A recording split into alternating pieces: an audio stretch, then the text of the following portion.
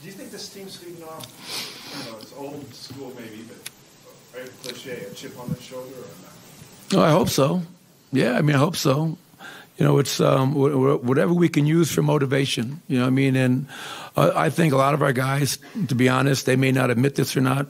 You win game one of the playoffs, and all everybody talked about was the Lakers.